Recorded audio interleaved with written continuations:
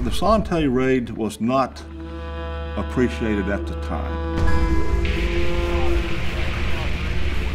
Colonel Bull Simons, a legend in Special Forces, was looking for a few volunteers. He had the juice. I mean, nobody wanted to mess with him. And he says, I'm looking for volunteers for a relatively dangerous mission. If you come back, it should be by Christmas. He said, I can't tell you, but it's a high-risk mission. We had no idea where we were going. We were told, you will not discuss this with anybody. We never learned where we were going until the night that we actually went in. We felt if there was any compromise and the enemy knew about us, they'd be waiting right there at Sante.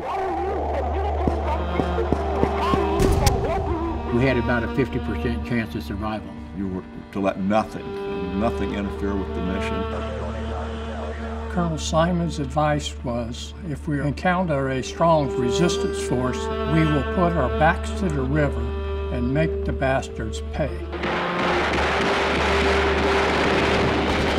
We had no problems going in. Coming out's a different story.